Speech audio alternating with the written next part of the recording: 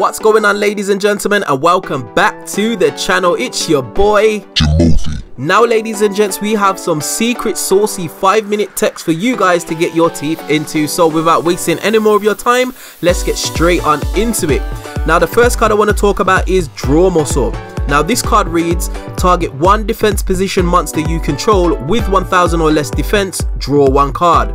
Also, that monster cannot be destroyed by battle this turn. You can only activate one draw muscle per turn. Now, this card is fantastic, especially for some combo heavy eccentric decks going forward.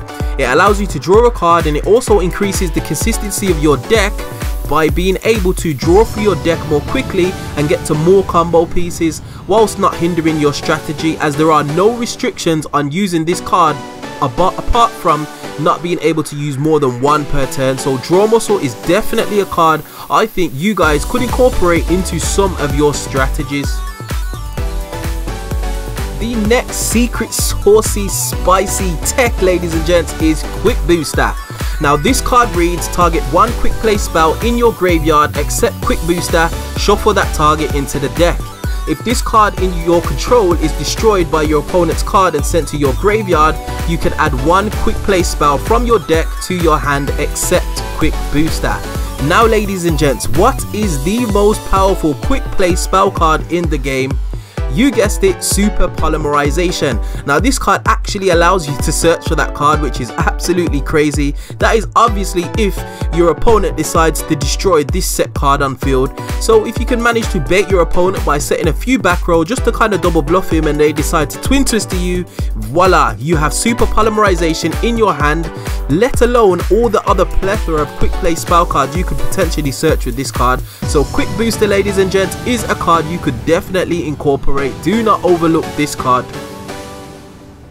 The next selectively sumptuous tech, ladies and gents, is Memories of Hope.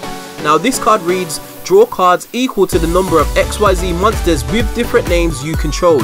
You can only activate one Memories of Hope per turn. Now, this may seem a little bit cumbersome to draw cards. However, with the introduction of the Master Rule 5, or the Master Rule format April 2020, summoning XYZ monsters is not as difficult as it once was. Being able to put them anywhere on the field, including the extra monster zone, you can sometimes summon 2 up to even 3 monsters per turn, and that's XYZ monsters, ladies and gents. So Memories of Hope can potentially turn into a draw 3. So it's definitely a card which is very suited to the current meta and the current format of Yu-Gi-Oh, which can actually net you some crazy advantage. So do not overlook Memories of Hope. So, ladies and gents, we find ourselves at the end of another video. Were there any scintillating, shimmering text that I missed out on?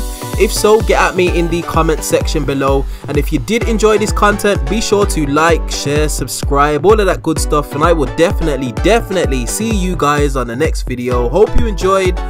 Peace.